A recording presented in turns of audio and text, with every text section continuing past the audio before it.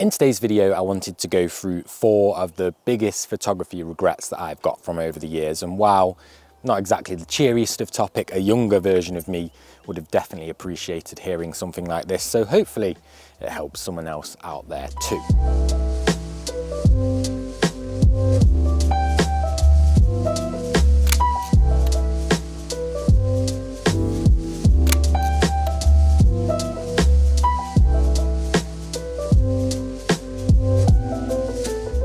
Okay, so on to my first and probably biggest regret of photography over the years. And I guess if you're watching this video, you're already doing better than I did back in the day because you're on YouTube actively looking at YouTube videos for inspiration and tips. Basically, my biggest regret was not exploring any more than camera settings. So to give you a bit of a backstory, when I first picked up a DSLR camera, I learned the exposure triangle, how to use manual mode, and then that was pretty much it. I went around for years knowing that I knew how to use a camera manually, and I thought that was enough. Now, of course, knowing how to use a camera manually is a great start, and everybody should learn that, right? But my problem was I didn't dive into any famous photographers' work. I didn't really dive that much into any other photographer's work. I didn't look much into the philosophy of why people do photography and think about why I did photography. I didn't explore light, shadow, textures, details, or anything like that. I wasn't even watching other photographers on YouTube, which is pretty shocking given that you can probably learn more on YouTube than you can from going to university. Now, granted, I did get slightly better over time because after all, the best way to get better at photography is obviously to go and take photos, and being quite a hands-on visual person anyway, with a bit of a background in graphic design and stuff like that, I did slowly get better. But I now know that if I if I had a combination of them both, of actually researching and diving into more than just manual settings on a camera, while also knowing manual settings on a camera and going out and taking loads of photos, I would have got so much better, so much faster, and developed more of a style as well, rather than just going around and essentially taking photos in manual mode. So if that does sound a little bit about you, don't worry, I'm not putting shade on anybody, but maybe dive into the work of the greats, explore visual patterns, color theory. We could go on and on and on about all the things you can dive into, but just make sure you're not just running around taking photos with the knowledge of how to use a camera in manual mode and not really thinking deeper about why it is you're taking that photo, why you framed it that way, or using any sort of outside factors that aren't just based around the camera itself. And I really wanted to include this path in this shot, but it's leading around that way, around the corner. So if I shoot this side angle, which I really like, this path goes off around that way, which just takes your eye basically out of the frame, which is not what you want. So I'm maybe just going to start with a shot that literally has no real foreground interest. Let's just get this for a reference shot, just in case I get nothing today.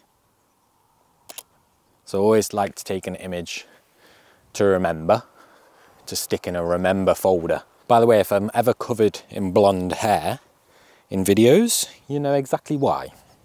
Come on, bud, let's go. Don't mind including, does this work? Sit down, good boy.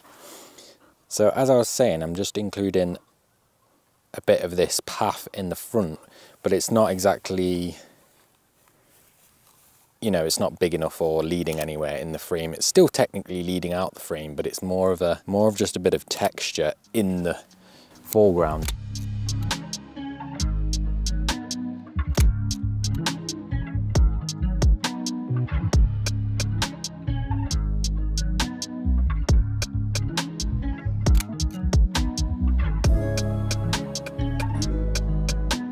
I came to lean on this fence, but there's barbed wire on it.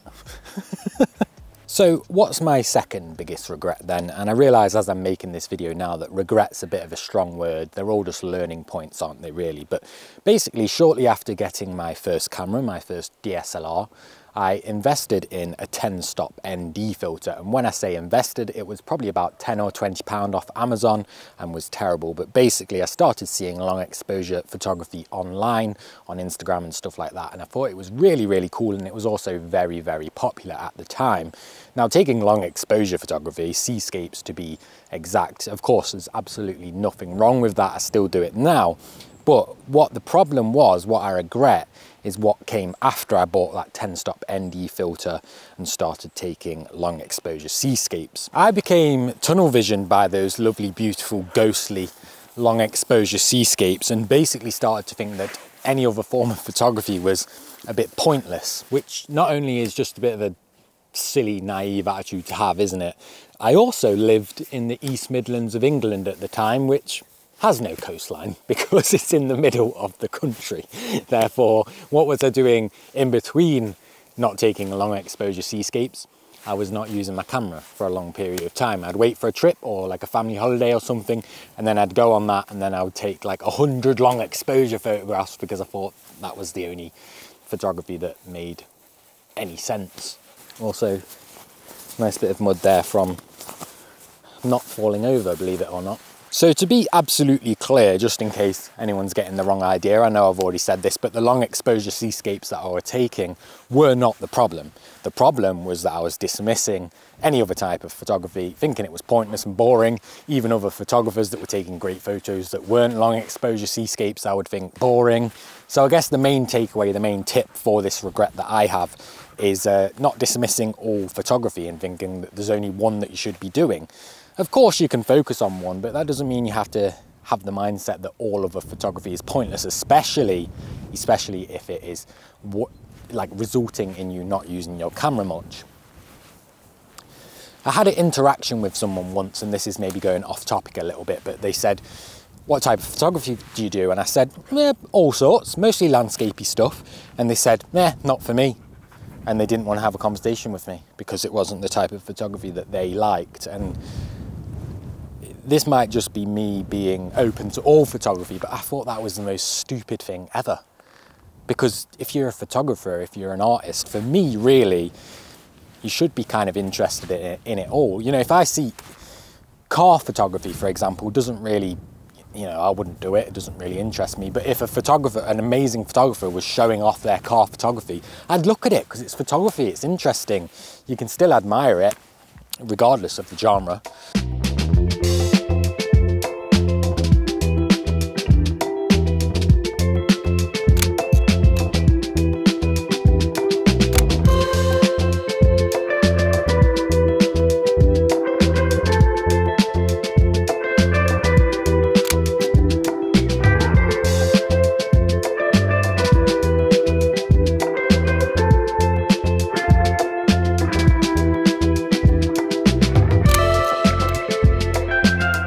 Now, you don't need to go on an epic photography trip to take good photos. I say that all the time on my channel, but one of my regrets is definitely spending loads of money on pointless stuff instead of investing in photography trips. I won't go too far into the nitty and gritty of what I would spend money on, but I definitely wasted a lot of money on like getting the new iPhone every single year and lenses and stuff that I didn't really need, even like little bits and bobs of gear that didn't really actually make a difference to my photography process. And because I wasn't spending the money on going on trips to take photos, it was kind of pointless having them in my possession anyway, which is kind of hilarious because obviously I spoke last about how I wanted to do long exposure photography, regardless of whether the whole dismissing of the photography thing was a problem.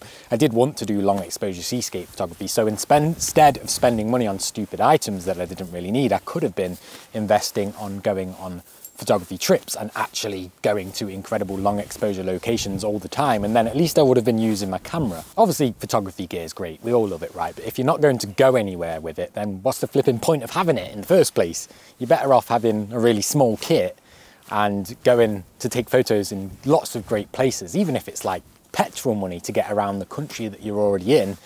It's just a much better investment in my eyes anyway. Obviously if you get to the point where you can't complain about money, then you can do both. But for a lot of people, that's not really the case, is it? Now, obviously everyone's financial situation is very different, but if you relate to this in any way, then maybe next time before you make a big gear purchase or even a little gear purchase, just ask yourself, do I really need this? Could I spend this money on driving to a location, going on a little road trip, an Airbnb to stay in a place overnight, which means you can get more photos, spend more time there. And I guess most importantly, would making that purchase mean that you come back from a trip with amazing photos that you couldn't get otherwise? Most of the time, the answer is probably going to be no. Obviously, if you don't have a lens for your camera, then probably buy a lens before you go on a photo trip. It's a process of elimination. Which one's more important, going on a trip to take photos or having a new lens?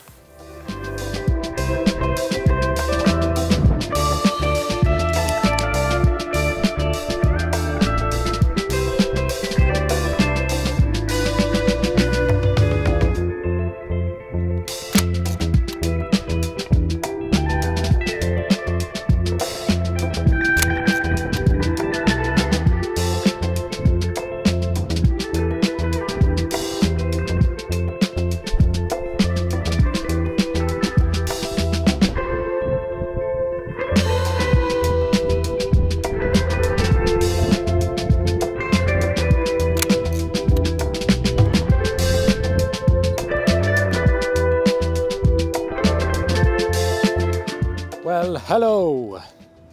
Don't know if you can hear me up here. Super windy. I'm also not the fondest of heights, if I'm completely honest. So, probably gonna get down. Lupin just spotted there's a dude on top of there. Which is dope, to be fair.